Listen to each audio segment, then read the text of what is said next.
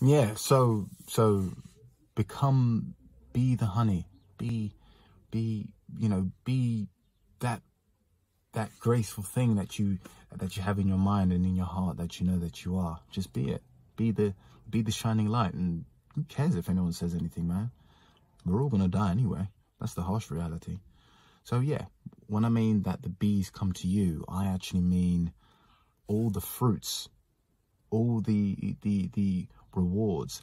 There's always this thing of law of reciprocity. You reap what you sow. You put in work, you expect things. But there are a lot of people out there who are busy working hard, but are still in a tough spot. They're still in poverty. They're still in a state of destitution.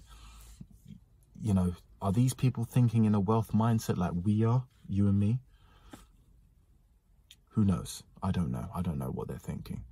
But I know that your outer world is always a reflection of the inner. Clear up what's going on inside of you. And you do that by a technique that I did, was to always keep my mind onto a goal. It's difficult because we have plenty of distractions. We have all sorts of mediums out there that are there to just distract us and to numb our minds down into things that are just completely unessential and unnecessary.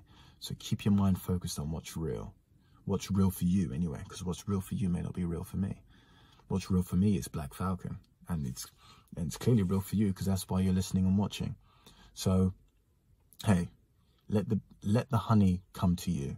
So you be the honey and let the bees come to you. You see, don't focus on needing anything from anyone. You don't need anything from anyone. You don't need anything from me, and I don't need anything from you.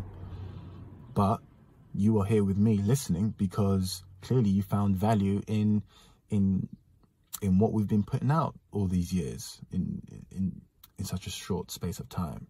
You're clearly with me because we have a connection. We have something there. We understand that these things that we like to call, that we've been trained, I should say, we've been, I don't want to say manipulated, but I should say that we've been taught are for real, isn't for real. A 9-to-5 job? I'm sure there's a few things more important than having a 9-to-5 job, my brother, sister, cousin, whoever you are.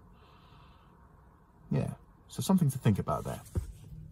Something to really comprehend and to just grasp and let it marinate with you.